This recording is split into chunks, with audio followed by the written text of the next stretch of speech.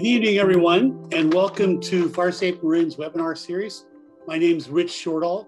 I'm the Executive Coordinator of FireSafe Marin.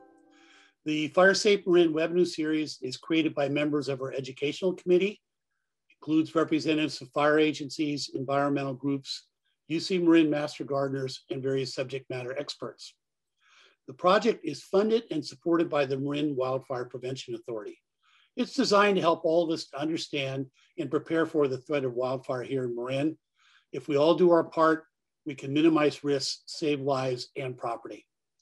We encourage all of you to participate tonight by providing questions in writing through the Q&A function at the bottom of your screen. Questions that can't be addressed during tonight's presentation will be answered and posted on the FireSafe Marin website. We ask that you please keep your questions related to tonight's topic. And tonight's presentation will again be recorded and available on our FireSafe Marin YouTube channel, which includes a lot of other very exciting wildfire educational videos. We really do encourage you to take a look at that. We're happy tonight to have two great presenters. The first one is Battalion Chief Todd Lando with the Central Marin Fire Department. He will discuss the various defensible space zones and the applicable fire codes and ordinance covering those zones. He'll be followed by Bonnie Morse from Bonne Bee Co. Bonnie's both a beekeeper and a certified arborist. She's going to discuss ways to make your landscape more fire safe, resistant to fires, support biodiversity, and protect valuable habitat for birds, animals, and pollinators. Following their presentations, we're going to give you just a very brief introduction to an important new program from the California Office of Emergency Services called LISTOS. LISTOS means ready in Spanish. It teaches you to facilitate your own preparedness programs, and it provides free educational resources designed to resonate with diverse populations and available in multiple languages. As you'll see from the video, there's a wealth of material on their website, and it gives you some basic ideas of how to get started. When we're done with all of this, we'll have a roundtable discussion, bringing back both Bonnie and Todd and myself, and we'll try to respond to some of the questions maybe we didn't get to earlier in the evening. So with that, I would like to welcome Todd Lando and invite him to give us his presentation. Todd? Thanks, Rich. Thanks again, everybody, for the invitation to be here. Appreciate the big groups that show up even during what really should be a quiet spring for us, but I know it's dry out. I know we're already getting concerned about wildfire season this year, and as we get into spring, this is really the time you can make changes around your property. We're going to talk tonight, I'm going to talk about defensible space, but very specifically, I'm going to talk about some of the myths that surround defensible space. In a lot of ways, these are the frequently asked questions, the commonly asked questions that we respond to in the fire service, where we see that the community needs a little extra help understanding the issues that they're actually confronted with. I'm going to open up with a quick video, but again, we're talking myth busting tonight, defensible space.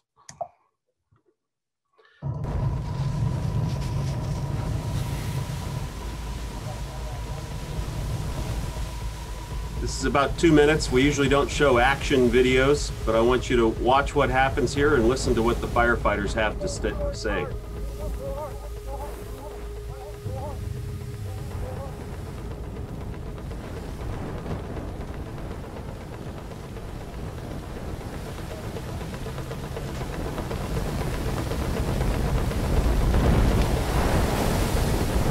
This is a classic example.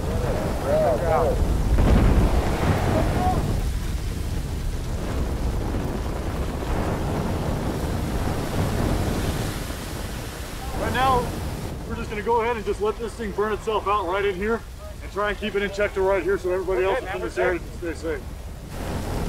Keep backing up. Keep backing up.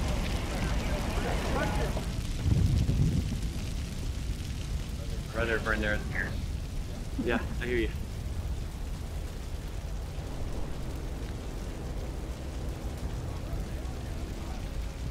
If you ever need me to move, just move me out of the way. You're doing good. You're doing really good.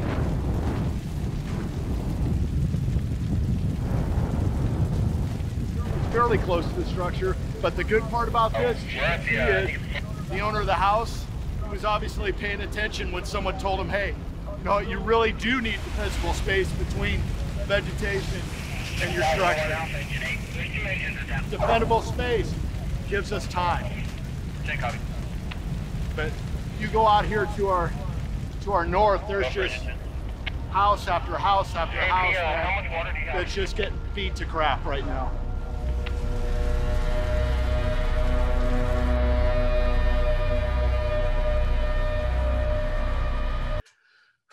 So I love that video for a number of reasons. One, if that fire captain, if I ever meet him, I'm going to buy him a beer. He had the wherewithal to talk to a reporter in the middle of the thick of it, fighting a fire in Riverside County, to talk to the reporter about defensible space and the importance of it.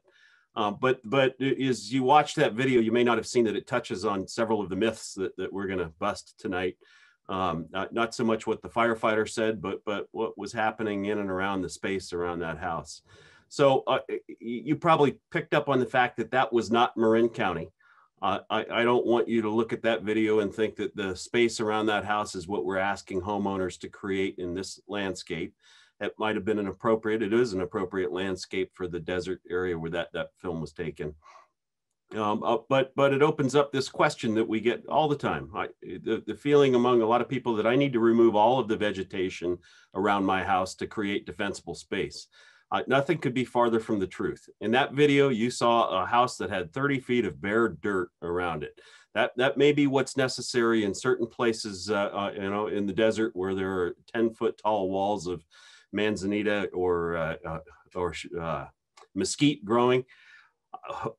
In Marin County, in most of Northern California, most of the Western US, a beautiful, lush green landscape, the kind of landscaping you see in Better Homes and Garden, is exactly what we want to see. That is a defensible space. So there's absolutely no truth to the myth that we need to we need to remove all vegetation from the space around our homes. We need to think carefully about the vegetation around our homes. We need to focus on things like maintenance. We need to focus on careful plant selection and the landscaping itself. We're going to touch on that. Another myth we hear all the time: defensible space is all about the types of vegetation. I think of a wood shingled house. That vegetation absolutely needs to go. There's no doubt about it. That's a poor choice in vegetation, but that's not all that defensible space is. The choice in vegetation is one small aspect of creating defensible space. We like to think, this is the one sidebar I'm going to do here because it's directly related. We like to think of the concept of firescaping. This is when we combine landscaping and hardscaping to create a space around our house. Defensible space is not just about the plants. It's about the design. It's about the way you maintain that landscape. It's about the features that you build into your landscape, the permanent features, not just the plants. This is a great photograph just 2 years ago at the Kincaid Fire in Sonoma County, showing very clearly how a landscaping feature, in this case a retaining wall, is helping direct heat away from the house. If you look closely, you'll see that there's a firefighter there protecting the house. That's going to come up again and again during today's presentation. We hear from people all the time that defensible space, creating defensible space, improving their landscaping is going to ruin their landscaping. They don't want to see the change in their landscaping. This, I suspect that the person whose home this is in our audience tonight. One of the best examples we've seen of a transformation in a yard. Here's the before photo. Here's the after photo. Same photo, same angle.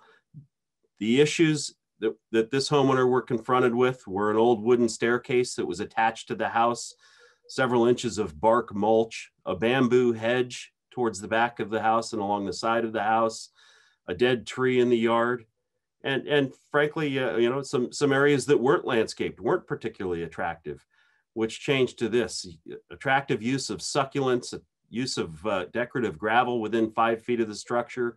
In my yard, I will be safe. Again, we're not asking anybody to clear all of the vegetation in their yard, but we want people to know that a defensible space, again, not just about the landscaping or the vegetation in your yard, the landscaping features, the other features, the combustible materials in your yard can have just as big an impact on whether your home's going to survive. In this case, a fence. We've talked at length about the importance of protecting fences, making sure that fences are not attached to your structure. This is a great example of a yard that has fantastic defensible space in most senses, but that fence carried the fire directly to the home.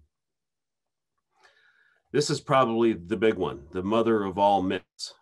My neighbor's tree is an extreme fire hazard. I have an inbox full of messages that say just that. People write to us, they call us, they're concerned about their neighbor's tree, oftentimes concerned about their own trees. We want people to look down, not necessarily up, when they're thinking about their defensible space.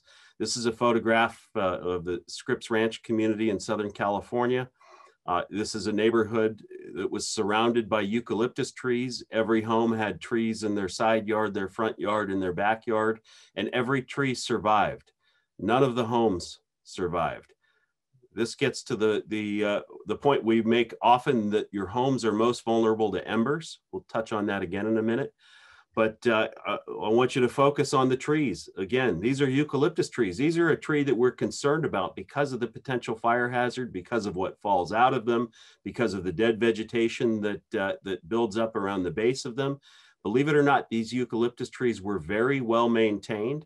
They helped keep the fire out of the treetops, the maintenance work that had been done. And what we had was essentially a fuel break around the community that kept the wildfire from burning directly into the community, but it does nothing to stop the embers. And the homes were vulnerable to the embers that landed on them. Our next myth: if the fire department just forced everyone to create defensible space, we'd all be safe. It's not the case. The fire department does have some ability to enforce the defensible space codes. There are laws related to defensible space and the maintenance of your landscape. That's how I'm going to close up tonight, talking about those laws. But I want people to understand that the law does not prescribe a perfect defensible space around homes. In fact, many of the things that you need to do to maintain a defensible space, Zone 0, which we covered in last month's webinar, the fence that I just showed you burning, the landscaping features that are critical to maintaining a defensible space are not required by law. The law requires that we address certain issues related to around our property and that we do a minimal amount of maintenance on our trees. It does not prescribe a perfect defensible space. And I think we should all be striving in Marin and Northern California to create what's essentially a perfect defensible space around our homes.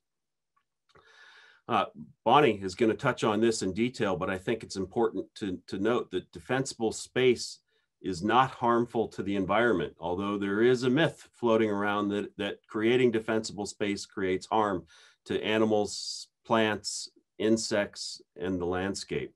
This is not the case. You can have a healthy native landscape that's lush, well-maintained, and fire resilient. There's absolutely no reason that you can't have a healthy landscape, a healthy environment around your home that's attractive to birds and pollinators and animals, and that's also resilient to wildfires. Myth: defensible space means cutting down trees. This is not the case. Again, we're not talking about the trees when we talk about defensible space, at least not the canopies of them. We want you to look towards the ground. We want you to look at the space around those trees. We want you to maintain a healthy natural forest around your property. This is an example of a restoration that's occurring in Marin County around a community that's adjacent to a large area of open space. This is a community that was losing their native oak woodlands to invasive species like French broom, Scotch broom, and acacia. By restoring the meadow that normally had surrounded these oak trees, they're restoring the health of the native oak forest, and they're improving their fire resiliency. Defensible space and a healthy forest are not mutually exclusive. This is a big one, drifting a little bit away from defensible space, but I promise I'll tie it back in. I only need to worry about defensible space on red flag days, or I only need to worry about wildfires on red flag days. And this is absolutely not the case. You need to worry about your defensible space, your home safety, and your family safety at all times during the fire season, which is in many cases essentially year-round now. I want to show you a video now of a wildfire burning outside of the red flag conditions that we've warned you about so much.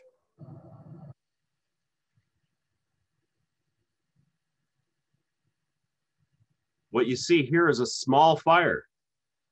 This fire is probably not even 1/4 of an acre. It started near a roadside. This is near Sparks, Nevada.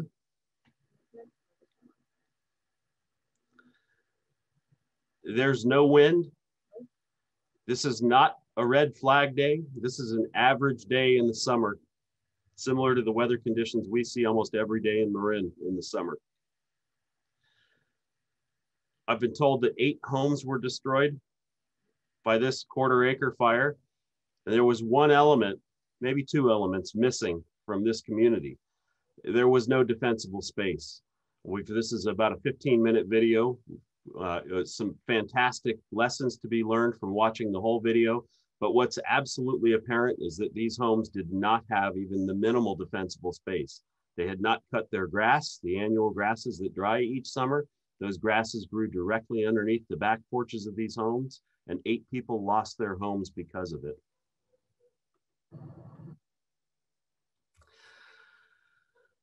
This is where we start to make a little transition in our thought. The myth is defensible space means my house fend itself. The defensible and defensible space refers to firefighters.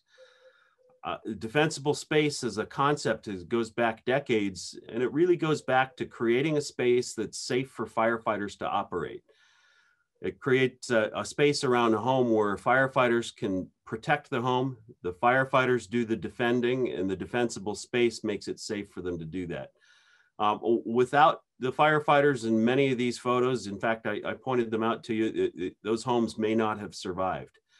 We talk now, in fact, this is a concept that's really coming of age in Marin County, but we talk sometimes about survivable space, creating a space around your home where your home might survive a fire, even if no firefighters are there. That's important because based on the experiences of the last 5 years, we have seen communities that were impacted by fires so quickly that we weren't able to get enough firefighters there to make an impact.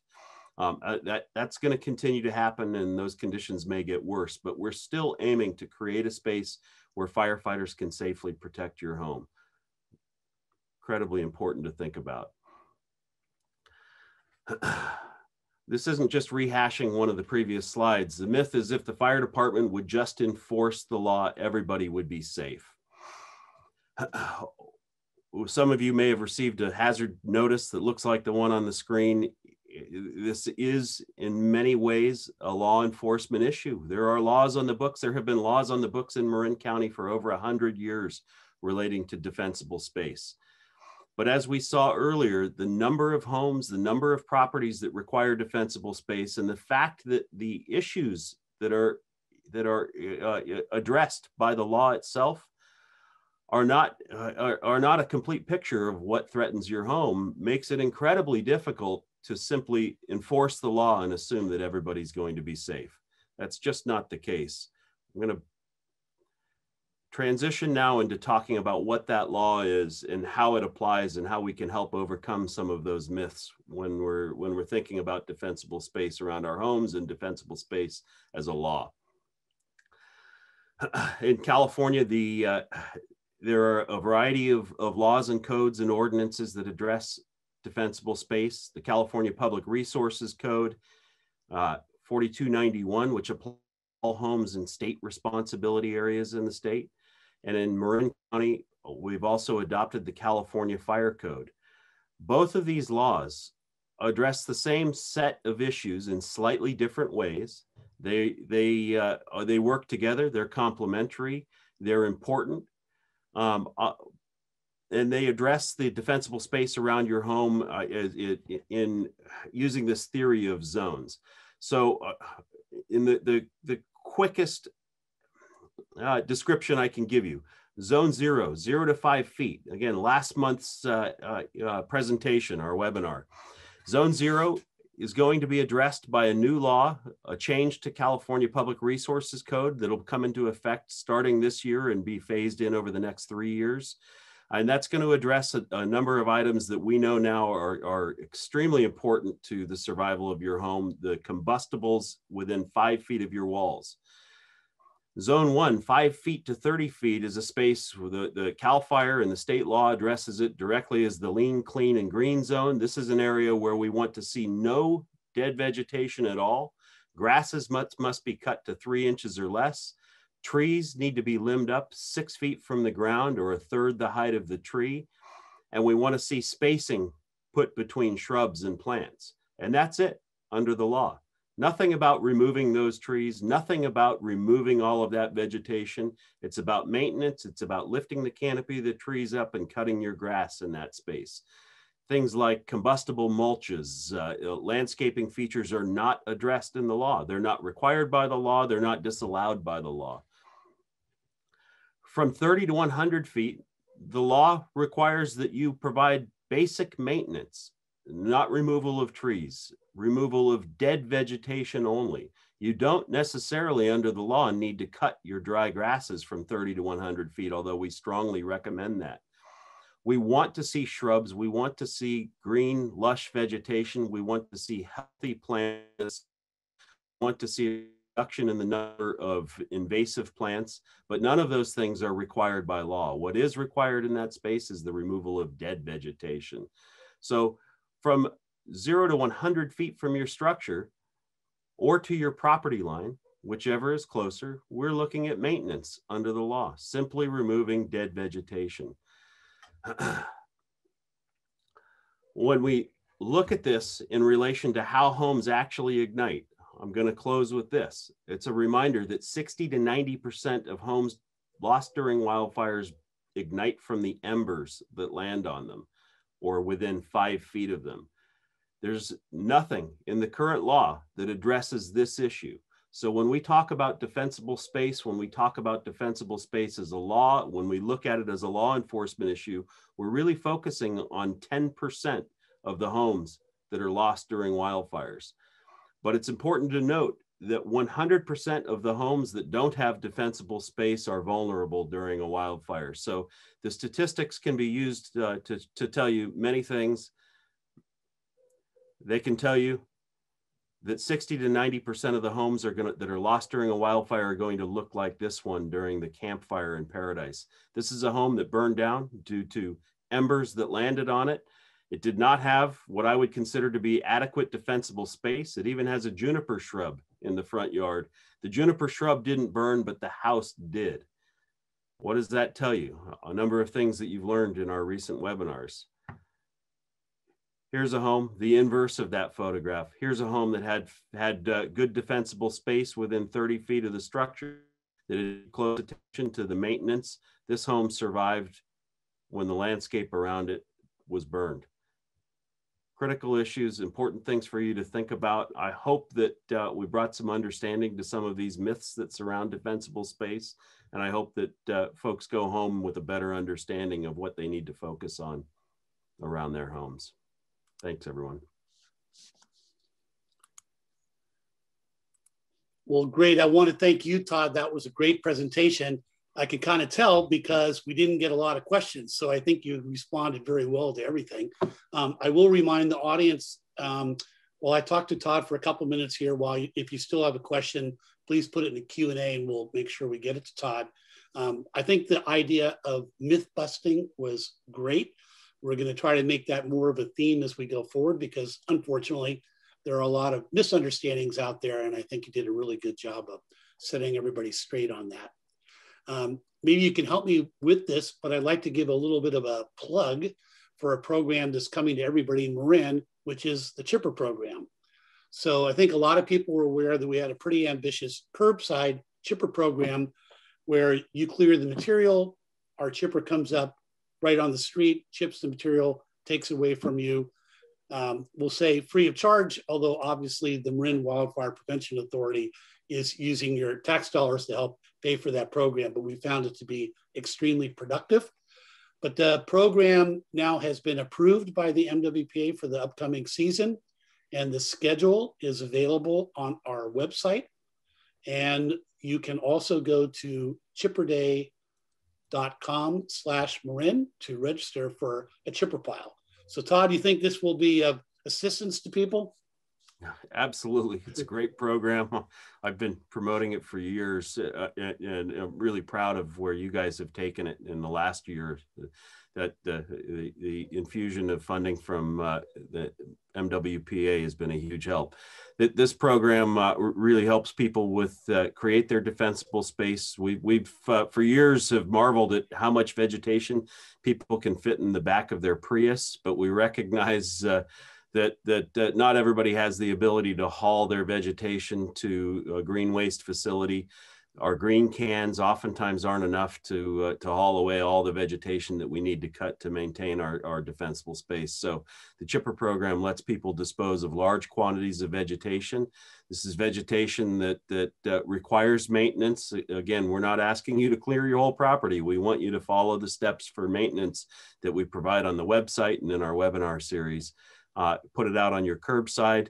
The new for this year, there's really no limit on the amount of vegetation that we'll take. It does, if you have a pile larger than 8 feet by 4 feet by 4 feet, it requires pre-approval from Fire Safe Marin, just so we know that we're going to be coming to a big pile, so it doesn't slow our crews down. But it's just a great program, a huge cost saver for homeowners, and it makes a difference in the community when we're out there fighting fires. Great, thanks, Todd. So I see a number of questions that come through, but to be honest, most of them are related to home hardening. And I just remind the audience that the topic is more on the defensible space tonight. The last several webinars we've done very much focused on your questions about roofs and decking and Trek and wood products and whatnot. If you go to our website, or probably better yet, go to our YouTube channel, you'll see those are easy to find and there's a lot of detail. And you'll hear Todd and Steve Quarles and Jack Cohen and some of our experts really getting into detail about that. So I'll let you go down to that for that. Maybe one last question, which is there's some new legislation from the state related to Zone 0. How do you see that legislation impacting us here in Marin? So the details of how the new regulations are going to impact us are still being worked out by the California Board of Forestry. Their meetings are all online. I would encourage people who are interested to participate. I find their meetings fascinating. They're working on guidelines for what will be required in Zone 0. They're calling it an ember defense zone or a non-combustible zone. So I would expect that they're going to follow the science, which says that we should reduce the number of combustibles within 5 feet of a structure. I think you're going to see some discussion about combustible wood mulches within 5 feet of structures. I think there will be some allowance for some vegetation that's low growing and well maintained in that space. I think you're going to see some discussion or some requirements related to storing other types of combustibles within that space. We already don't allow firewood to be stored during fire season within 30 feet of structures, but I think you're going to see us address some of the other kinds of things that people might store underneath their decks or on their decks or adjacent, like in their side yards around their house. So it's yet to be seen exactly how this is going to fall, but we know that it's going to make an impact on whether homes survive or don't survive during fires. Great. Thanks, Todd. Well, we need to move on tonight. I see some good questions are coming in. We'll be back at the roundtable, so we'll try to pick up some of the ones that we missed here. And I do really want to thank Todd for a great presentation, and thanks to the audience for beginning to suggest a lot of really good questions. So with that, I would like to bring on Bonnie Morse. Bonnie, get you out there. Hey, Bonnie, good to see you. Thank you so much for being with us.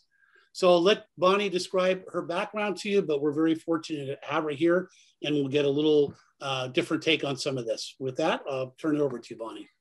Thank you. Yeah, I've worked with plants and animals in one capacity or another for most of my life. My husband and I became professional beekeepers, though, about 10 years ago.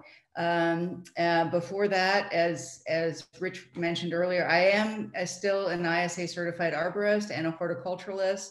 And I'm just very concerned about what I see in the world around us, these challenges we're facing.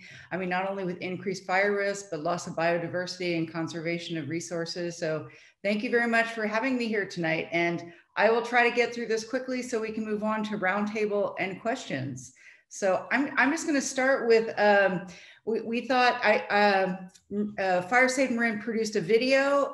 It's 6 minutes, and I think it very succinctly just talks about many of the things I would have talked about tonight. So let me just share my screen and we will watch that. Oh, here we go. Sorry, here we go. It's July 2019, and after a couple of years of very devastating fires Hi, in California. I'm Bonnie Morse. I'm a beekeeper and a certified arborist. Today we're going to be discussing how to make your landscape both more resistant to wildfires while also protecting our pollinators. Increasing fire dangers are not the only crisis we are facing with the changing climate. We're facing unprecedented threats to biodiversity. In the long run, loss of pollinators could create a shift in vegetation with plant reproduction favored by wind pollination. Wind-pollinated species include grasses and pine trees, which tend to be more fire-prone. Long before European honeybees were introduced in the colonies in 1622, 4,000 species of native bees, in addition to butterflies and other insects, pollinated flowers in what is now the US. The majority of these bees, 90 of which call the San Francisco Bay Area home, are solitary and ground nesting. Commercial farming practices, which provide much of the food consumed by the population, have had detrimental impacts to pollinators over the past 80 years. In the urban environment, loss of habitat, pesticide use, and prioritizing plant aesthetics over function has also impacted populations. But urban areas are also in a position to transform quicker than areas dominated by commercial agricultural production and could potentially hold the key to protecting biodiversity. Landscapes that are more fire resistant don't have to be biological dead zones. We can have both fire resistant and ecologically beneficial yards. We're being asked to remove plants that tend to have a higher fire risk. Well-maintained and irrigated plants are almost always safer than ones that are drought stressed or poorly maintained. That said, some species are more difficult to properly maintain due to characteristics like high leaf litter and dead woody interiors as they age. Many of these plants do not support biodiversity and are non-natives, so removing them and replacing with better selections can be a win-win. Transforming your garden into a fire-smart and biodiverse landscape may seem like a daunting task, so make a plan to tackle it in steps to maximize your maintenance dollars and minimize your time investment. Start with undesirable plants in the zone 0, within 5 feet of structures. The ones that Fire Safe Marin recommends be removed due to their tendency to build up dried material. An example are these black acacia trees overhanging this garage. This invasive species has a lot of dried material in canopy and on the ground during fire season. The benefits of shading the garage from afternoon sun and some bird nesting activity do not justify the fire hazard and limited biodiversity they help to support. There were much better options for this location. The trees were removed and replaced with Ceanothus, a native tree, and smaller natives including salvias and Douglas iris. Ceanothus is an early blooming plant that evolved with native bees and supports them with nectar and pollen after their post-winter emergence. In addition, it's relatively slow growing and can be easily kept pruned at an appropriate distance from the garage. There's still work to do around this planting bed. The vine needs to be cut back, and ideally the fence would be replaced with a non-combustible material. But take it one step at a time and prioritize the biggest hazards to your home.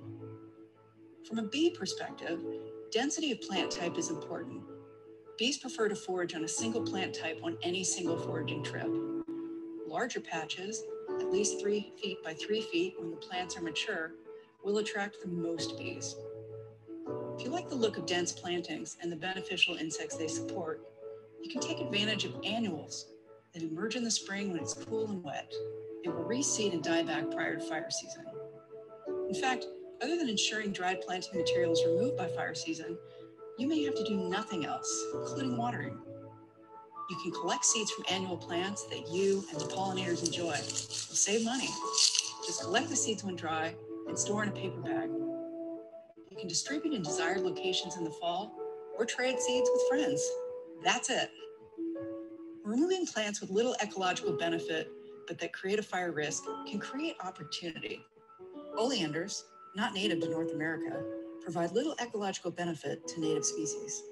In addition, the hedge laddered between the front privet hedge and the home. In this case, a loquat tree was transplanted from a bed next to the house and was placed where an oleander hedge was removed. The loquat tree provides pollen and nectar for pollinators in late fall and fruit in the spring. Try to select a variety of plants that provide pollen and nectar during different times of the year. To maximize the benefits to pollinators, it's often best to plant a straight species as opposed to cultivars. Many cultivars have been selected and bred for aesthetics, but would be unable to reproduce without human assistance because their pollen and nectar is unavailable to pollinators. If you need help, just observe which plants you see the bees visiting. They'll let you know what they prefer. A final comment. One of the easiest ways you can protect pollinators is to eliminate chemical use in the garden. A pesticide is a pesticide, and you may be harming beneficial insects as well as polluting our waterways. For advice on less toxic alternatives, reach out to Our Water, Our World. Fire safety can be both beautiful and support biodiversity. We can have it all with careful planning.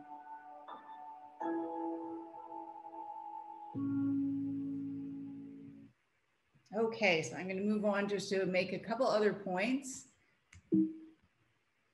and then we'll get to our Q&A. And I just want to show you a picture. This is that planting bed 1 year later, where the acacia were removed. The vine still needs to be dealt with, that's true.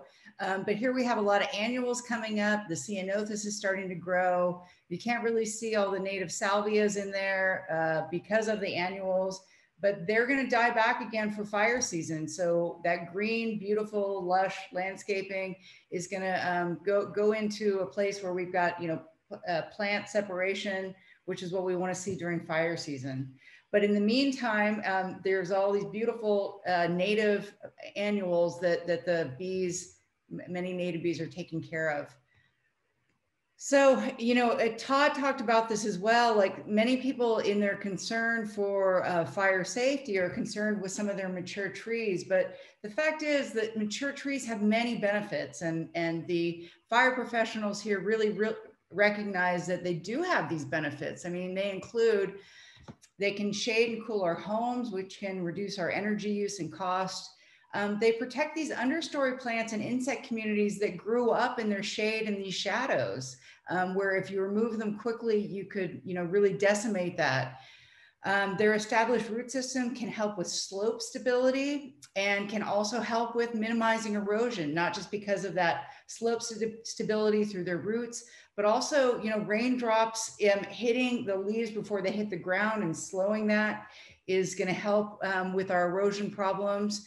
It could reduce soil desiccation during hot summer months, so less water for the plants that are underneath there, and also, possibly more fire resistance because there's more moisture in those soils, with less watering that we have to do, and also carbon sequestration. So mature trees have a lot of value. And as Todd said, usually if they're limbed up and just deadwooded and properly maintained, and from the pictures he showed, they really can be quite fire resistant.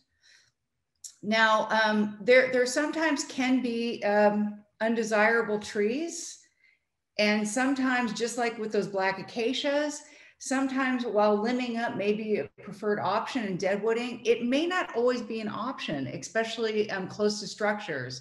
So in both these situations, very close to structures and limbing them up in an appropriate distance, it's not just 6 feet above the ground. You want to get it about 10 feet above a roof line and away from those buildings. So trying to limb up these trees that were planted way too close to structures would actually create an unsafe tree condition. So in these conditions, yes, removal might be best. Now, if you have an undesirable tree that you have in a location, what you might want to do, and I apologize, I'm not sure why this is here.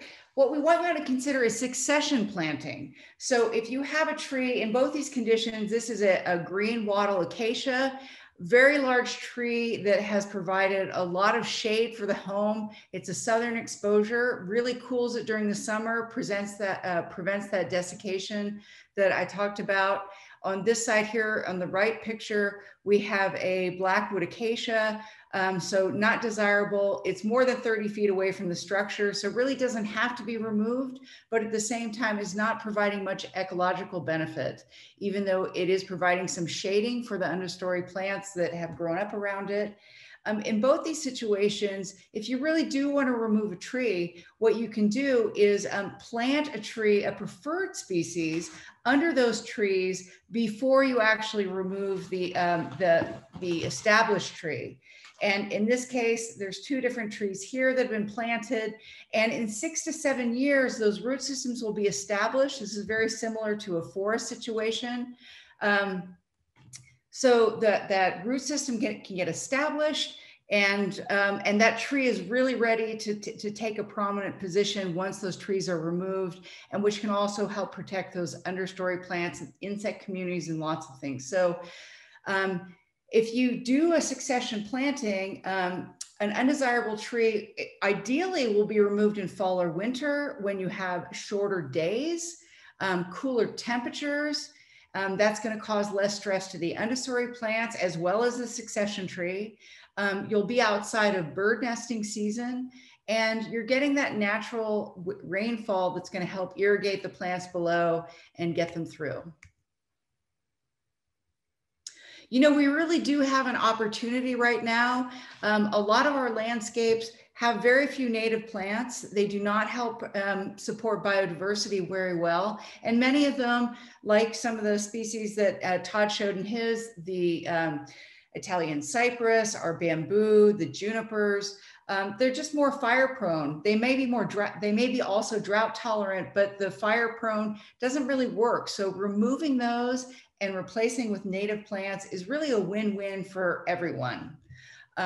Here I've got a great resource that you can check out is calscape.org. This is the California Native Plant Society put this together, and you can actually look by zip code to find plants that are native to your very specific area. This is a picture I took yesterday, just north of the Petaluma Point Raised Road of the Nicasio Reservoir, which is really more like a pond at this point. You know, you can see our beautiful lush green hills. This should be out to the edges here. I mean, we're here at the end of winter going into our dearth, or will be going into our dearth. This should be full. It's not full at all. So how do we conserve water while we're thinking about planting? Well, fall is an ideal planting time here. We have 2 seasons of root growth. They're spring for the fall and spring. So with our dry summer Mediterranean climate, by planting in the fall, your plants get the benefit of a fall root growth season, as well as the winter rains for irrigation, and then spring root growth before we go into our summer dearth period. So especially this year, as we look ahead to how we can not only maintain fire-safe landscapes, but also conserve water, that's a great way to do it. This is a great time to be planning for what you need to remove or clean up, and then thinking ahead to fall and planning for what plants you want to encourage. And I just want to encourage you, you know, when we really think about a lot of our native plants, rather than removing them like our native baccharis, our coyote bush, which when it's older can have a lot of woody debris that is not so fire safe. However, it's such an important, these native plants, all these insects that evolve with them, and even our non-native honeybees, so important. As a beekeeper, when I teach beginning beekeeping and I talk about the seasons, I talk about the season, which in our area is basically February to May, right now when conditions are optimal with lots of nectar and pollen. Then we have our summer dearth, and then we have coyote bush season. And that's a whole season in and of itself. It's so important. There are at least 400 different insect species that utilize this plant. So rather than removing it, you can keep it in a pretty fire safe manner. For those older plants like this one that has a lot of dead wood in here, you can literally cut it to the ground and it will come back from the roots and from the planting stalks that you cut it down to. And the young growth, these really waxy, thick leaves are relatively fire resistant. So you can maintain things in a way maintain plants that are very important to our biodiversity in a fire safe manner. And for more information on fire safe landscaping, you can check out the Marin Master Gardeners website. They've recently updated it with a lot of great information. And please tune in to next month's webinar when Faye Mark will be talking about this. So, you know, in reality, all plants can burn. It's really how you maintain them. And so you can learn more through the Master Gardeners. It's tough though when we talk about a balance, because insect nesting and overwintering habitat is kind of not compatible with some of our wanting to clean things up for fire hazards. This here is clearly not okay. And this picture, I should say, was taken on the East Coast. So a little bit different scenario. We do need to keep things maybe not so clean to help our insects. A lot of them, that overwintering habitat is so important in the leaf litter and in, you know, brush and debris. Those dried plant stalks, as shown here, a lot of our native bees will nest in them, in those dried plant stalks. They'll lay their eggs and their pupa will overwinter in them. But keep it away from 30 feet away from the structures, and do it in islands that don't provide continuous fuel, fire fuels. But important to keep it around if you can. Another important just environmental consideration is erosion and slopes. You really don't have to choose between fire and landslides. You just have to plan carefully. We have very heavy clay soils here, and you know, there's a lot of benefits to having vegetation on them. So really be careful, especially in the fall. You don't want to be clearing all your vegetation and taking it down where you could potentially create a hazardous landslide situation. A lot of us live on slopes here. So be very concerned about how you allow your water to slow, spread, and sink into the soil. And if you're in between finishing a project where you're taking out plants and letting new ones get established, you know, there's a lot of different methods, including using straw wattles, as shown here, to really help slow that water down so that you don't create a hazardous condition.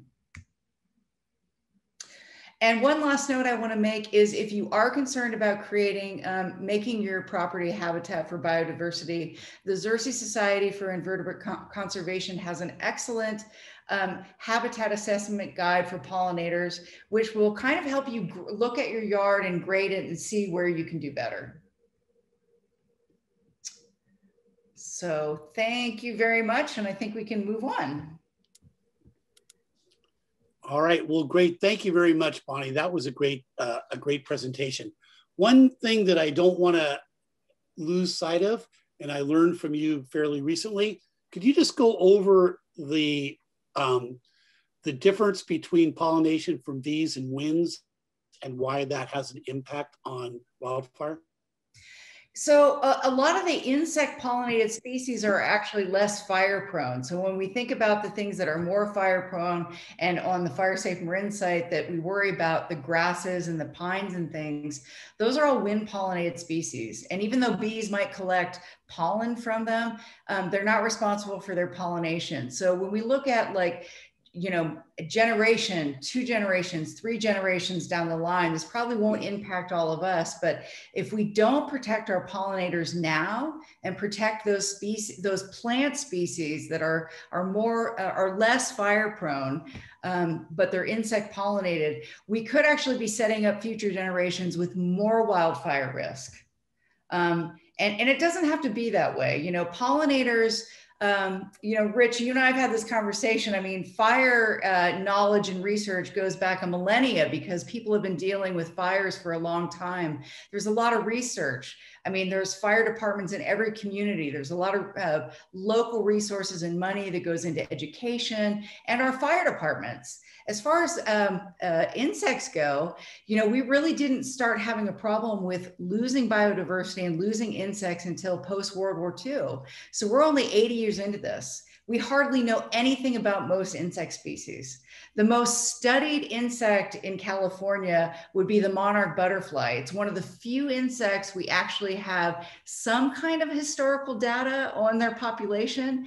And that only goes back about 30 years. And 30 years ago, they were counting about 2 million monarchs in their overwintering grounds. And we're now down to 2,000 this last winter. So you have to imagine that that's happening to every insect species and every pollinator species, but we just don't know anything about that historical data. But that's really shocking.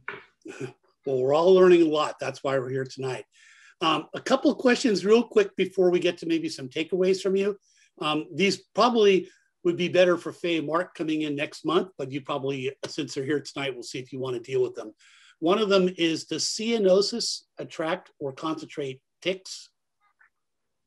I don't know about ticks. I do not know about ticks, but I will say that cyanosis is a really important, just like Physalia and some of the early bloomers, you know, are native pollinators, of which I said in that talk that there were 90, but I've since learned, you know, and that was from the UC Berkeley research that's been done.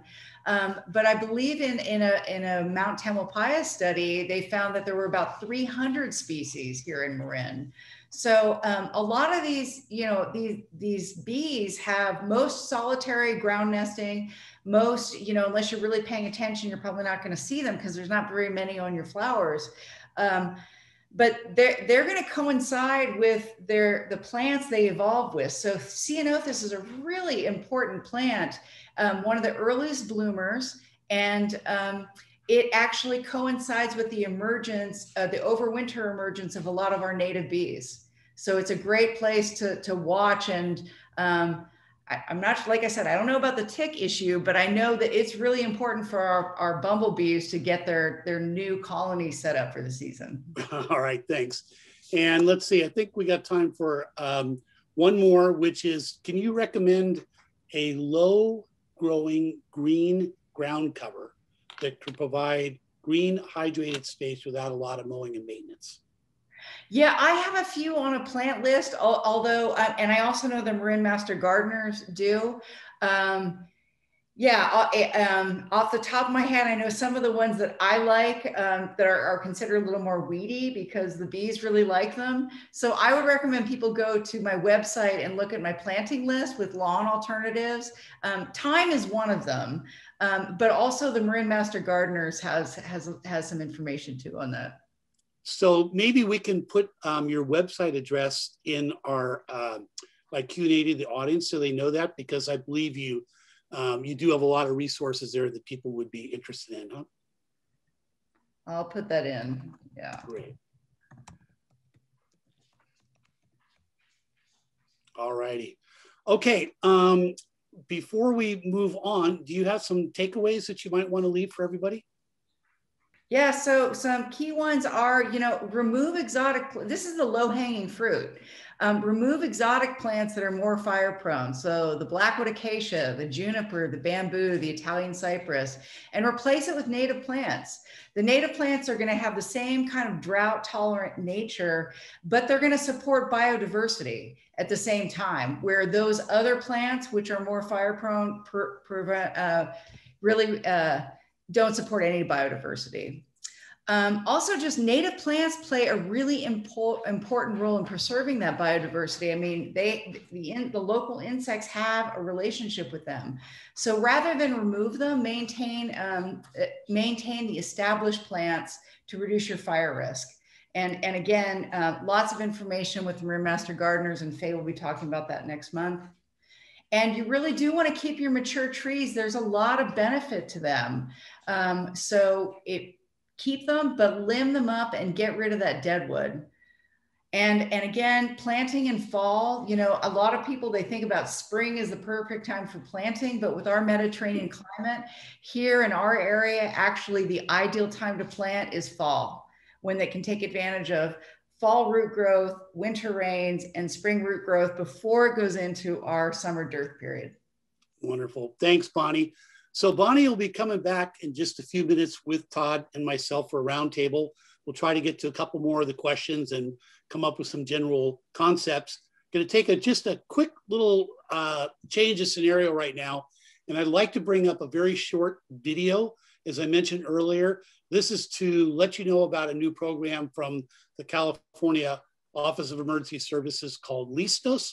It's a general preparedness program, tons of great resources and materials on their website. And the program is really designed to make sure that all Californians, in fact, have access to disaster preparedness information from all the communities, whatever your language is, whatever your background is. So this is just short. We'll have a quick look at it. And then if you have questions about it, you can get back to us at Fire Safe Marin. Jen, you want to go ahead? A disaster can destroy anything in its path, except our will to survive. This is California, where our neighbors are our family. They have our backs, and we have theirs. Our friends, our family, our community. We can all take small steps to stay safe. Because knowledge is the best shelter from any storm. And no matter where we live, how old or young we are, or what language we speak, no matter how others may see us, we're calling all people to connect, protect, and prepare. And we're not done until all Californians know what to do by staying informed. So we know what's coming and what we can do about it. Until all Californians know how to connect with the people we care about and protect them. Until all Californians get to safety if we need to, and know what to bring and where to go. Or stay at home until it is safe to go out. Before the earth starts to shake, wildfire sparks and waters rise high. Get friends and neighbors to prepare. Because we're in this together. This is California. Listos, California. Now is our time to get ready.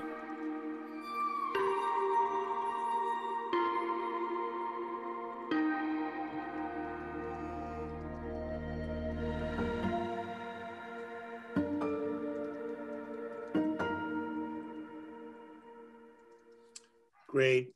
Thank you, Jen. So let's bring Todd and Bonnie back in together for a little bit of roundtable. And I just will add one last thing on the Listos, and that is notice they focus neighbor helping neighbor, be prepared, get a kit, and so forth. These are the themes that you've been hearing from Fire Safe Marin for a very long time now. That's why we're very supportive of the program. We're all on the same page about this, really. All righty, so got Todd and Bonnie.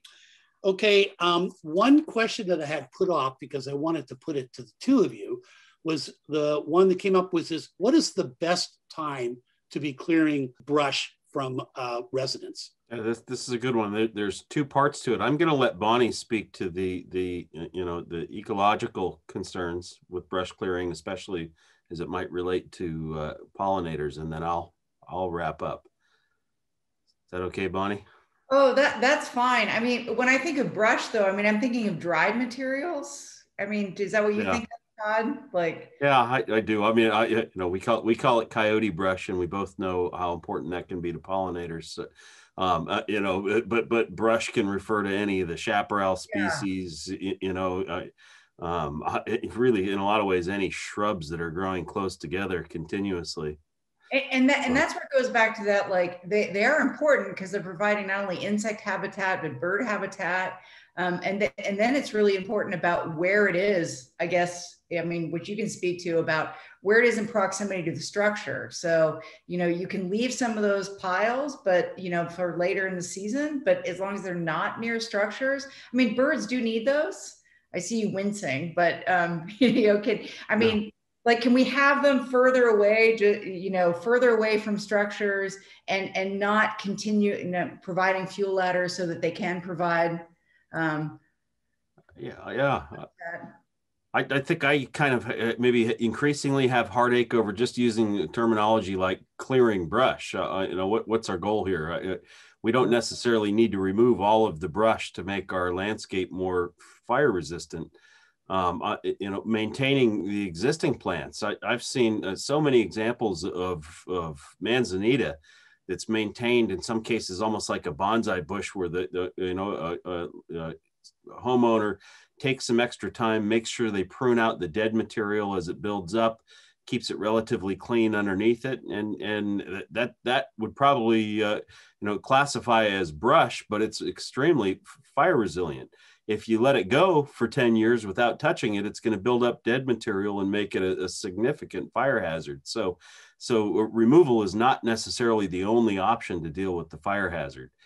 You know, and most, if we're talking about the different chaparral species, they're really resilient. They'll withstand being pruned back, not necessarily removed, but cut into smaller clumps and separated. That's what Mother Nature and fire would have done periodically every 5 to 20 years if we weren't putting all of those fires out.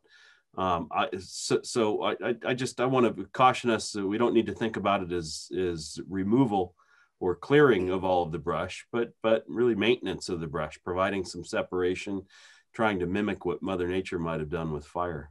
And leaving those messy piles further from structures, like the wood rats, which are really important for our owls and raptor population, and for insect populations too, but just making sure that there's not continuous fuel ladders and keeping them further away from structures.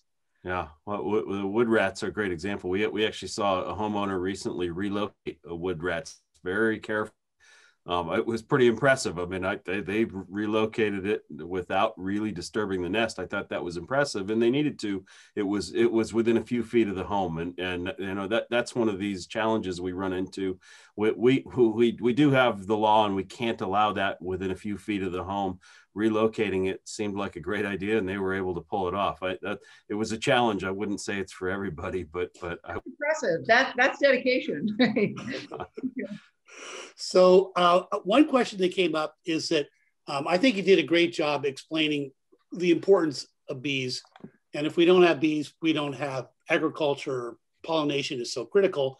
And it's not just at bees, the same time, moths and butterflies and all of our pollinators. Right. At the same time, if we plant our, and here's the question really that came up, if we plant our garden to be attracted to bees, there are people who feel like they're being driven inside because of the bees. Is that a realistic thing that people should be doing because there's bees out there, or is it maybe not such a threat? Not really. I mean, it's not really. I mean, yes, many bees will have stingers, but it's very unlikely that they're going to be defensive away from their nests. I mean, and the unfortunate thing is one of the most defensive and nuisance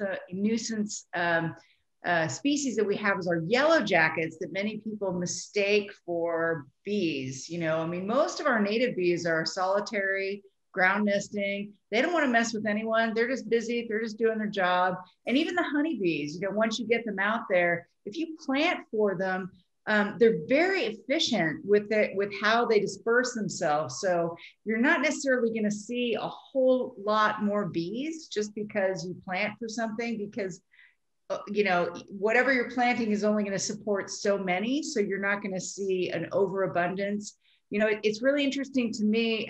For example, I was at a property the other day, a retail property, and I was looking at a female bumblebee queen, as well as a lot of other bees. And someone was walking by and I said, can I point something out to you? And they said, sure. And I pointed out the bumblebee queen. They would have never seen her otherwise, nor did they even notice the hundreds of bees that were on this massive, you know, manzanita and ceanothus next to each other.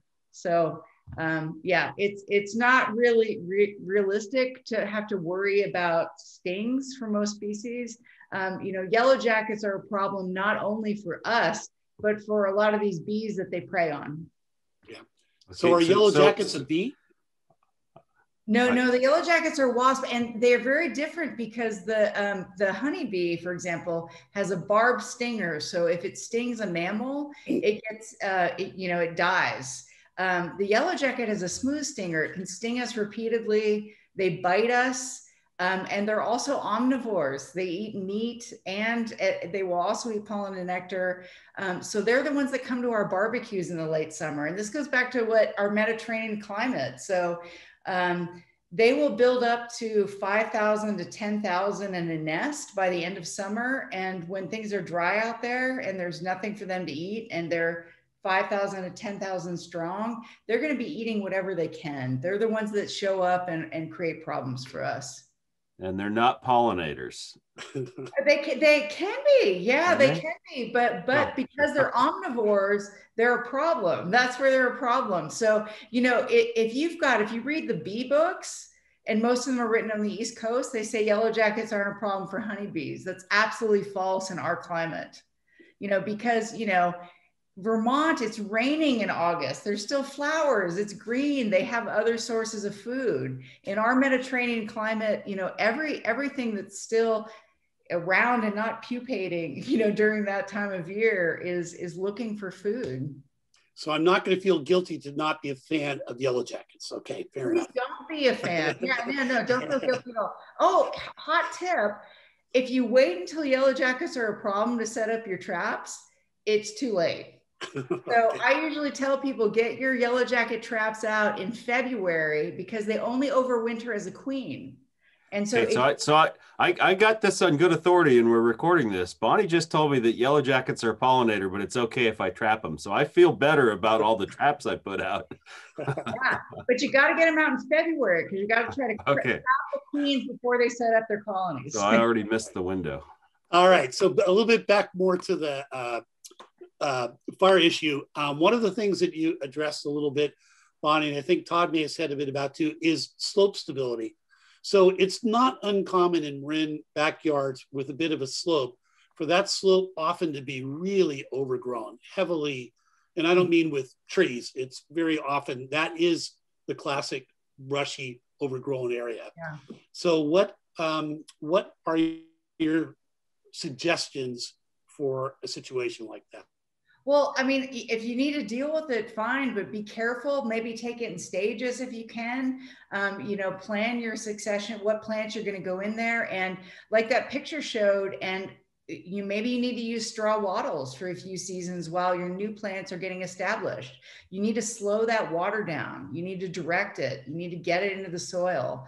You don't just want it running straight down the slope. And I speak from experience because we are the low point of we're on a slope and we have a road behind us. And when water, you know, overflows, we had terrible erosion problems. And for about 5 years, while things were getting established and we got rid of the non-native grasses, we needed to use a lot of straw wattles to slow and redirect that water. Because if we didn't, we ended up with a lot of mud in our office.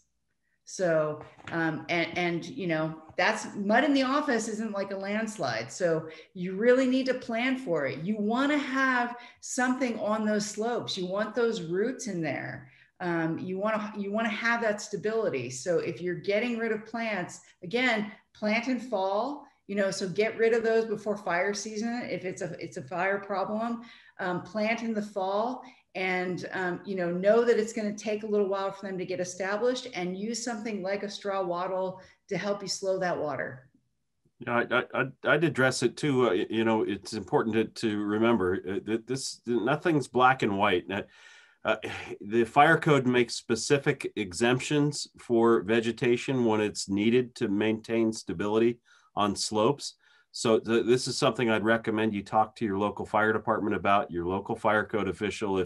If you are concerned about slope stability and think that removing vegetation to meet the minimum requirements of the fire code is going to disrupt the stability, we can make exceptions for that, but we want to look at it and see if there aren't other ways to overcome it.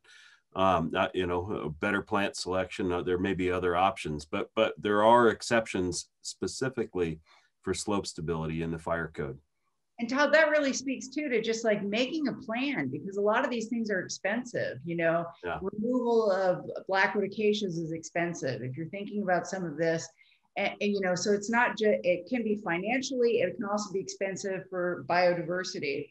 And so when you look at like, I mean, this stuff didn't happen overnight. Many of these issues in the vegetation, it took decades to get where it is. So creating a long-term plan, like what you're going to address each year, really addressing, you know, what's the biggest hazard, fire-wise, otherwise, close to house, and getting a multi-year plan, just thinking about it that way. No. Great. Hey, Thanks. Rich, do you mind if I take one second just to address something that I saw come up in the chat for the Q&A? You know, I want to emphasize to everybody listening that again, these things we're talking about, they're not black and white. Sometimes it requires some thought. You know, there were some comments saying, aren't you contradicting yourself? You told us don't remove, or you told us trees are not the problem, but Fire Safe Marin's website says that Italian cypress are a problem. I just want to be careful to remind people that we said that all trees are not a problem.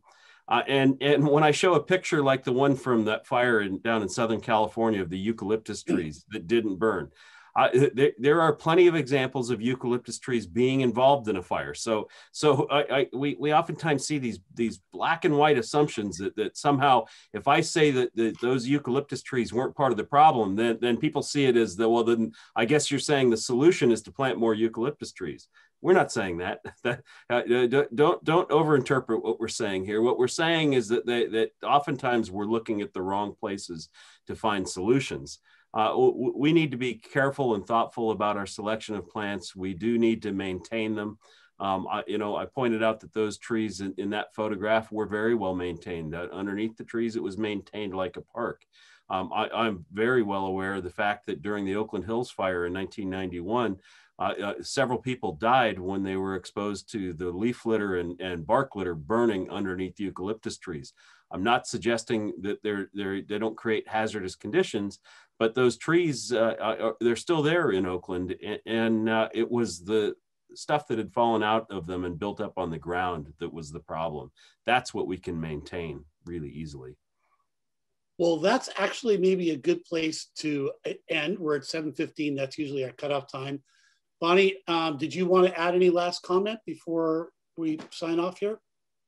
No, I saw a comment really earlier about the maintaining our native oaks and how we do that. You know, one of the biggest things is native oaks evolved without a lot of supplemental irrigation. So, you know, not having a lot of gardens around our oaks is where you're irrigating, like non-native plants that you need to irrigate. That's going to help our native oaks. And I also recommend allowing your squirrels to do your gardening, because if you want to regrow your native oaks, they'll do it for you. Yeah. That's a good note to end on. Take advantage of our little friends out there. Well, again, for the audience, I hope you'll join us again next month. Faye Mark will be here, and probably with some helpers from Marin Master Gardeners. And the topic will be Fire Smart Landscaping, kind of extension where we're going now. It should be very exciting. And I really do encourage all of you to show up. And again, I think a very good attendance. We're kind of in the middle of seasons right now, although we're coming up to the summer. And it was great to see all of you make the time to join us. And we look forward to seeing you all again next month. And of course, if you have questions in the interim, you could just send them to info@firesafemarin.org, and we'll be glad to get back to you. So with that, I'll say goodnight to everybody. And again, special thanks to Todd and Bonnie for a very informative and helpful presentations tonight. All right. Thanks, Rich. Good night.